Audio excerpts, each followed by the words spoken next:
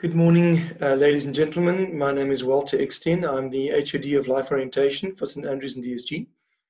My presentation this morning will take you through the use of our GoStudy portal that we use to assist grade 9 learners in making subject choices.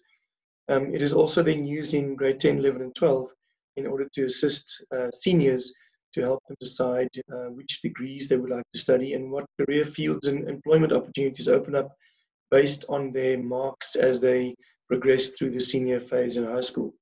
So I'm going to share my screen and I'm going to walk through the process with you. So from the school's intranet page, the sites.google.com, the junction page, if you click on the Campus Life button at the top and scroll to the careers GoStudy career portal, that will take you to this page. Please do not search for GoStudy Career Portal elsewhere, as we have an agreement with them, and this will take you directly to our landing page for St. Andrews and DSG. I have already signed in, but you can sign in the top right corner using Google, and it will ask your child's basic information, the current grade they're in, etc., and some basic information. Once you have created an account, you'll probably receive an email to confirm it. And once that is set up, you will receive, you'll be able to enter the page onto this site, the site onto this page. Then if you scroll to questionnaire and go to the career guidance questionnaire, that will be the first thing that we want your grade 9s to do. And in fact, they have done this already on the college side as part of life orientation. It's not a problem for them to do it again. Once they've completed the questionnaire, it will send them a breakdown of what their perceived strengths and weaknesses are and what the perceived career opportunities would be. Once you have that, it will give you an idea of which fields they would be more likely to enjoy as employment possibility later beyond school. The second thing to do then would be to go to the subject chooser page, subject choice grade 9. Once you have clicked on that,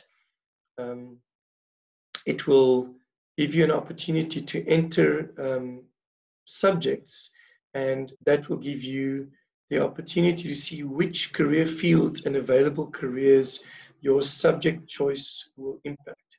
So if they enter certain subjects here and click on the bottom to say, show my career options, I've entered some subjects here, click on show my career options, and it will show 2 columns, and that will give your child the opportunity to see career fields and available careers in those career fields. So while I'm waiting for it to load, I'm just going to give it a second or two.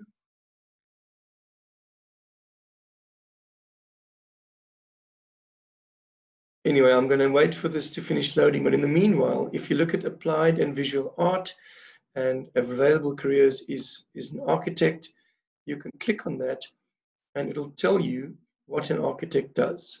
You can click on all the available careers based on the fields of the careers. So let's say health science, medical scientist. What does a medical scientist do? That is what they do. So the benefit of this is that your child can then play around with various subject choices on the left-hand side, show career options, and look at the impact it has on available careers. So I'm going to, you're going to spend some time perhaps with your child, putting in various options.